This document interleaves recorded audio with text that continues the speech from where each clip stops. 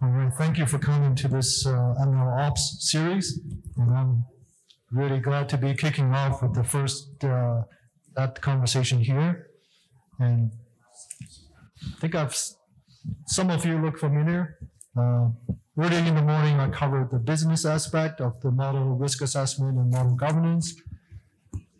In the panel session earlier this morning. So for this session, I'll mostly cover the technical aspect, per se, the data science aspect of how we did it. So for questions around some of the business aspect in terms of, kind of the model governance processes, I'll cover just a little bit. If you have more questions about that, we can cover those in like Q&A session, or even, just hit me up afterwards. Okay.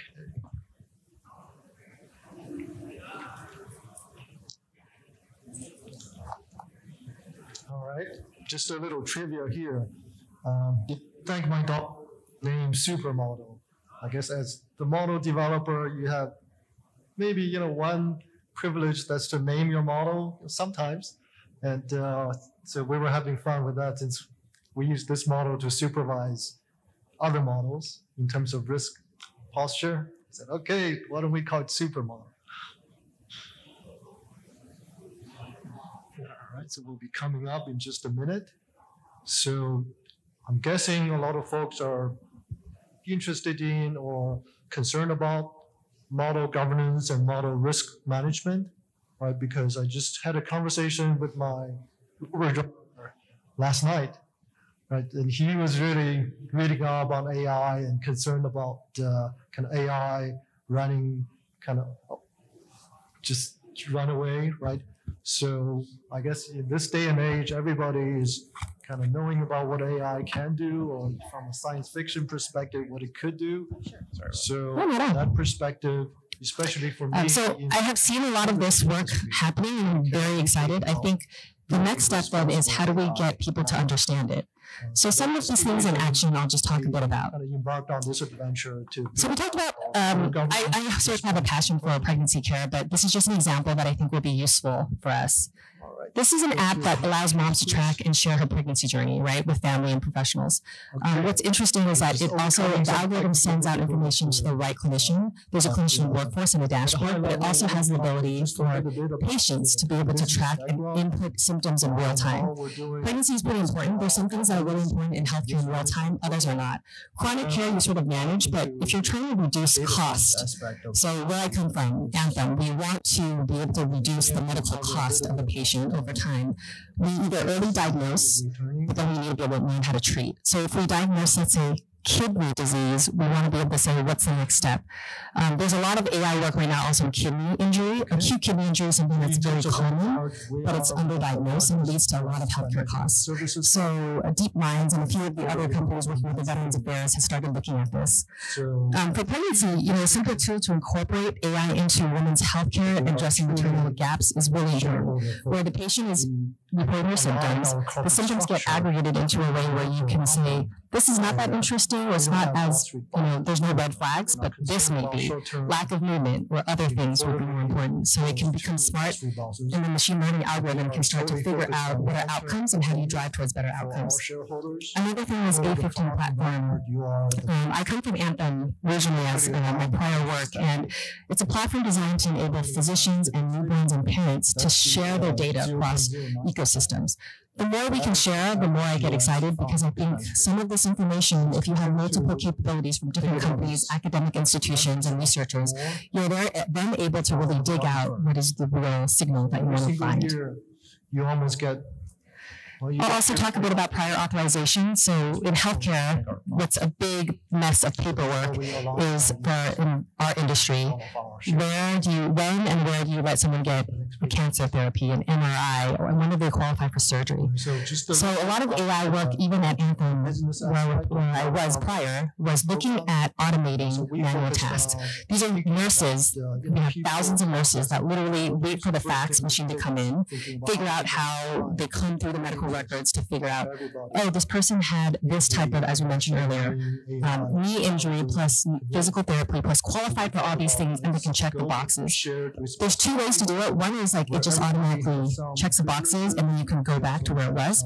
There's also another way where we've seen AI doesn't get us all the way there, but halfway there. So if there are 5 boxes to check, it checked 4. That already saves the nurse a ton of time. The remaining 5th box they have to check, let's say that qualifies for they were on pain medication and didn't work, then they can just go back to the records and look at that. So you streamline at least the first 4 steps.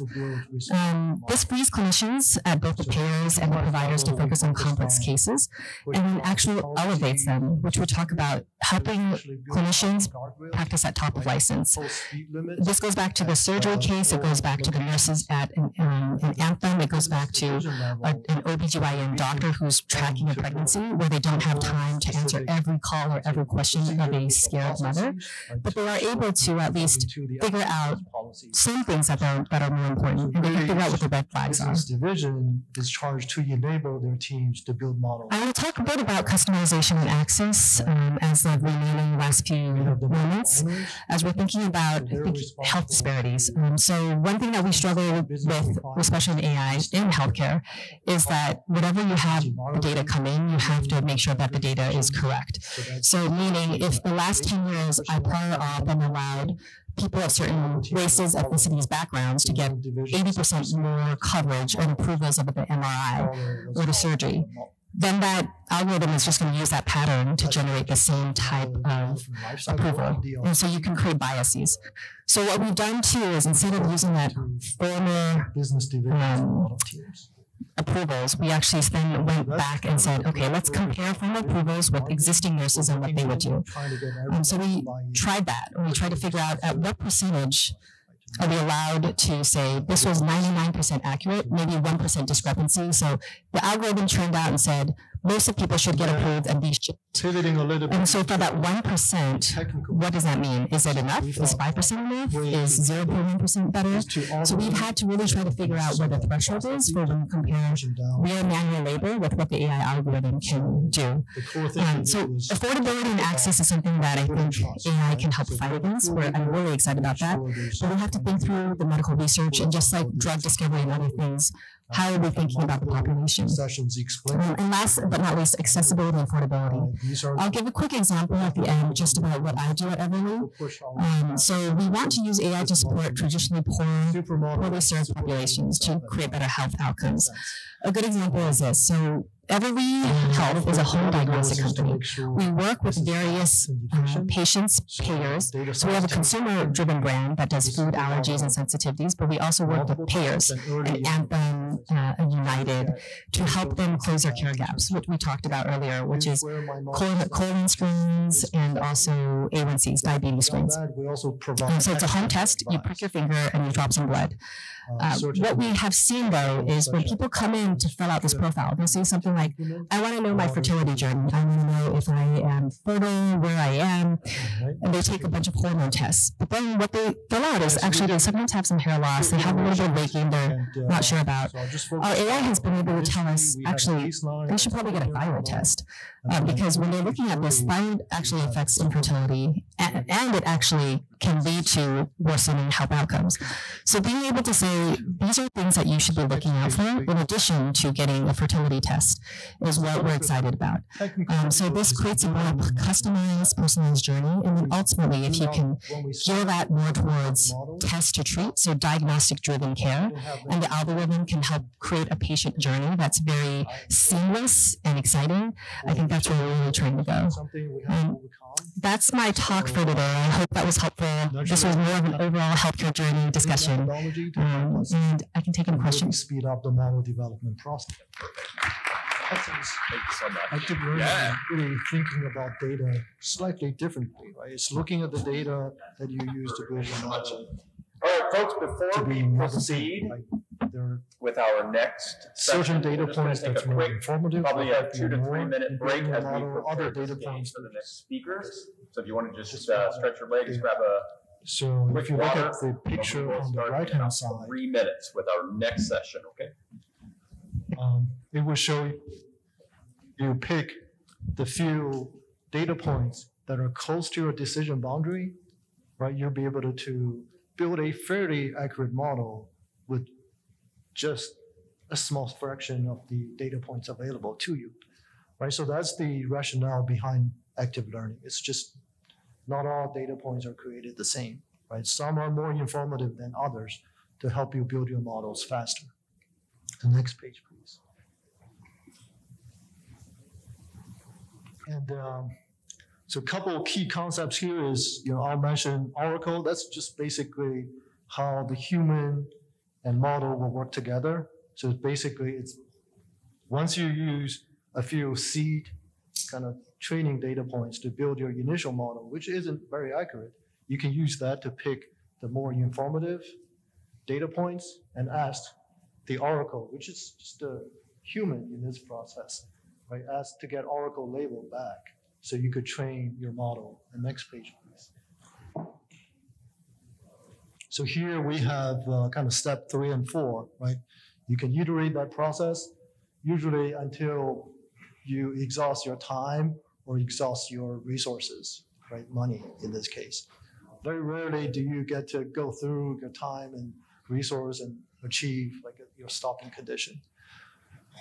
So next page, please. So I have a quick toy example here showing how we could use active learning to identify, 10 types of dog breed.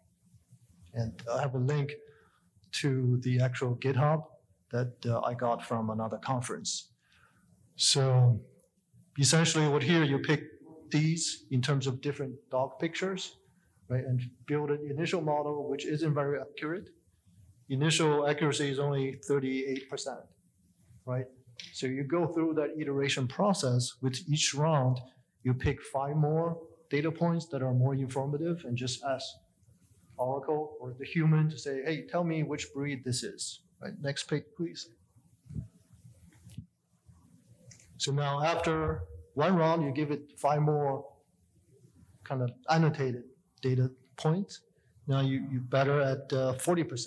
Now, next page, please. Yeah, so here after 3 rounds, right, we're more than 50% in terms of accuracy, right? So think about this is a 10-way classification, right? So random guess is only 10% after only, I think in this case, 20 seeds and 15 kind of Oracle samples were at 54%. So that's the kind of essence of active learning in action, right? So next page, please. So in our SuperModel, so we did the same exercise. Our baseline we compared with the traditional linear, just adding up some, magical scores for some stuff from humans, right? So we call it the linear risk scoring.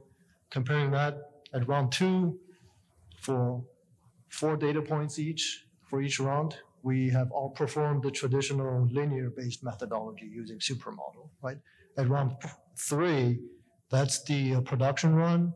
So we're, for now, 4 out of 4 in terms of the Oracle labeled data points. And I want to point out that doing Oracle labeling in this case is really expensive because we take a live model, we bring a panel of 3 SMEs to go through, really understand what this model does, how do we do, let's say, bias control, drift control, all these things, and determine, all right, this is high risk, this is low risk. So each one for now, I think it's taken us about 10 hours to do a human label, right? So that would be the traditional process, 10 hours of risk assessment for each model. So which is obviously not scalable. So next page, please. So with this process, right, from a business outcome perspective, we were really able to enable and empower our data science teams to build their models faster, right, by providing this tool to let them use it to get kind of near real-time advice and risk assessment so they know where they stand. Hey, do they need additional controls? And anecdotally, we have a few models that came in initially as high risk, and we gave them certain advice based on this tool to say, hey, you need to build better bias control and better drift control. After they did that, they came back, ran the SuperModel again. We were able to actually demonstrate or reduce risk levels to our data science teams. And in terms of benefits to the enterprise model governance team, right, we were able to build trust, right, sharing the explainability with our data science team to show them, okay, here's why your model were rated high. Here's what you can do to reduce it. And yeah, we were able to do it without kind of spending thousands of hours of manual assessment time. So with that, I think we still have a few minutes. Really appreciate any questions. Thank you. Yeah, we have a couple questions here. I guess we'll go with you.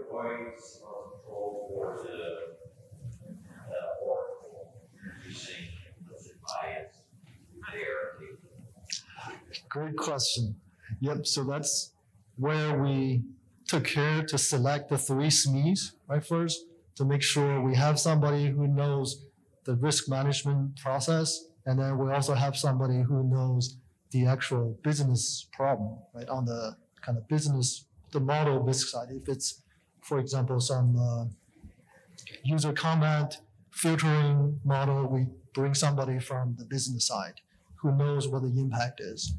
So that's one aspect. And then also when picking these validation data points, right, we also took care to make sure we bring in more or less balanced data points, right? Some are high, some are low, not kind of super unbalanced data points coming in.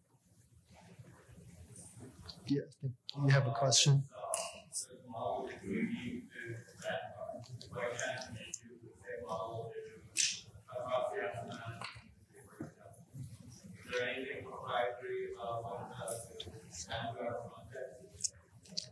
The model itself, it doesn't.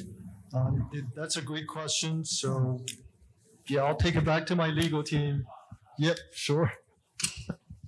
Yeah, the methodology is, active learning. That's universal, but there's certain, I guess, business context we have to go through to build it. But great question. Thank you. Hi, good. Last name, Frida. Frida. Yeah. All right. Yep. Again, thank you again. If you have more questions, feel free to find me kind of during the breakout rooms. All right. Thank you.